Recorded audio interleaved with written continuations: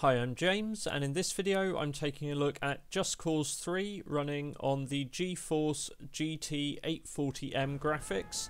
This is running at 720p and kind of medium detail settings, and while frame rates aren't massively higher than I've seen on some of the other solutions I've tested on, we are still getting sort of 25-30 frames per second, but the game is running full speed.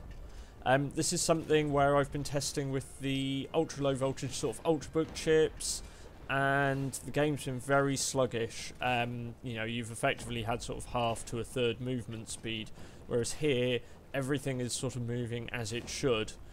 This may suggest that the game really benefits from a quad-core processor, so I'll be swapping in a dual-core into this machine and testing that theory at some point. Because this has got a i7 4860HQ in it, so quite a powerful processor for a laptop. But yeah, overall the game's quite fluid. It looks reasonably nice. Obviously it's not sort of maxed out detail wise, but it's certainly playable once you get to a quad core with a 840M.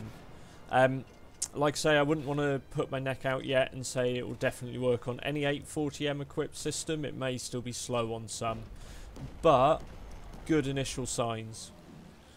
I hope you found this video useful, and be sure to subscribe to my channel if you want to see more. We'll be testing GTX 850M next, and then looking at the performance difference between dual core and quad core processors later.